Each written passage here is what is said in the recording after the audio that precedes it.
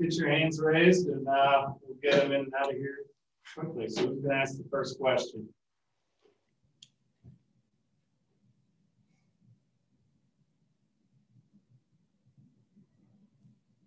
Must be a popular guy. Yep, you were on the request list, so Andy Kimball, go ahead. Hi, Mike. I guess with Bobby Lawrence being a kind of younger guy, how has he looked to you in camp? Excuse me, can you repeat that? Sorry, yeah. How has Bobby Lawrence looked to you in camp out at the tackle spot?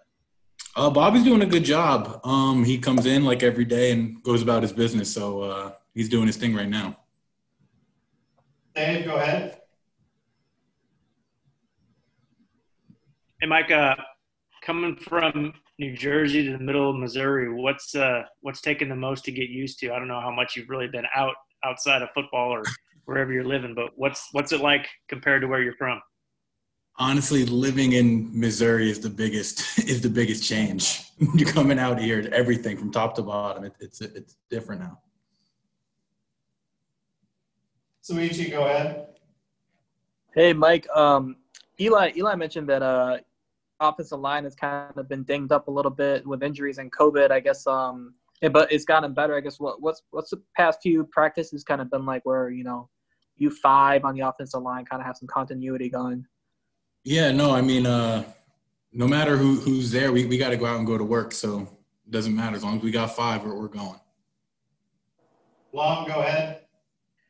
Offensive lineman, what's kind of the biggest way to make up for, I guess, a lack of experience together? Or is it just repetition, or is there some kind of method to the madness that you guys can ensue there? Just reps. And so what is that like, kind of building that up, and how can you, I guess, rate progress then? How do you know it's working? I guess that's up to the coaches. I mean, when the ball goes forward, I guess we're doing our job, right? Colin, go ahead. Hey, Mike.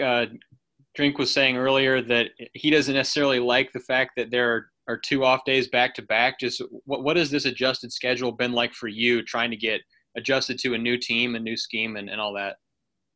I mean, I lean on my teammates a lot and things like that, so I can lean on those guys for anything that I really need help with adjusting to. And you've really done a good job with that.